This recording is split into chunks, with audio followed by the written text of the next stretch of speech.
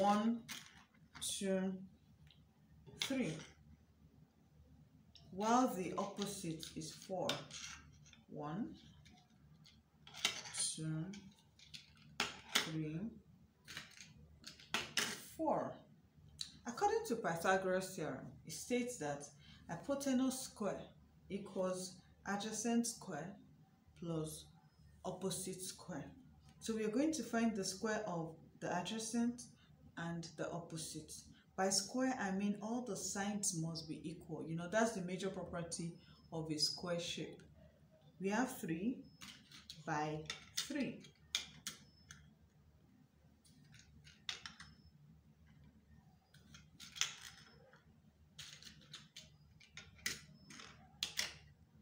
With the 3 by 3, we now have what? 9. 1, 2, 3, 4, 5, 6, 7, 8, 9. So 3 squared is 9. Good. Let's find the square of this 4. 4 of 4. Then fill it up.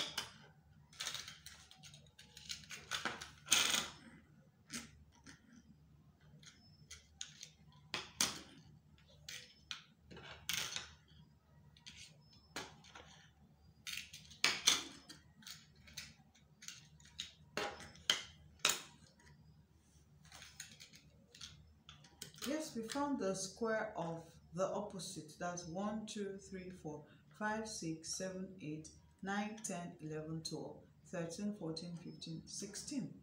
The next thing is to find the hypotenuse.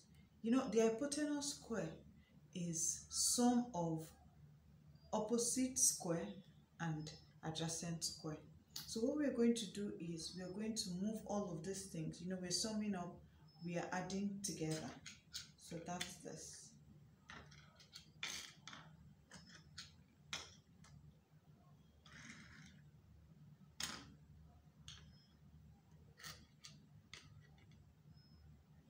Okay, this is almost fitting. Now let's move everything there.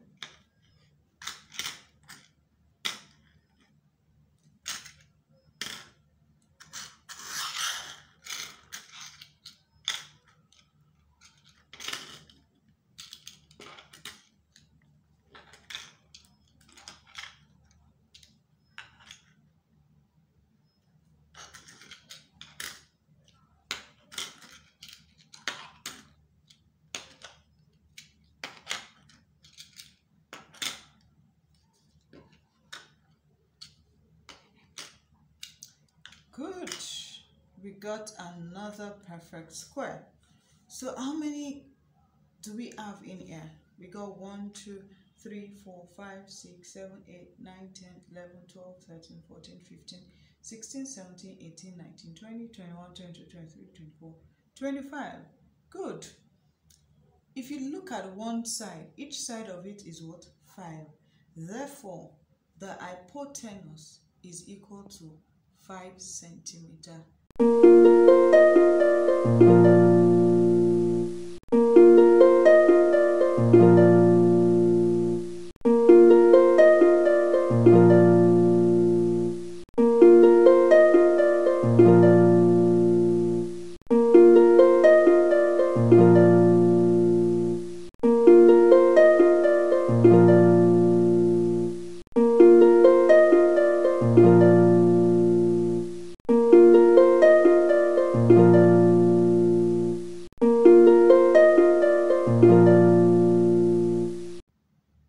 If you enjoyed this video, please give us a thumbs up, subscribe, and share with your friends. Thank you.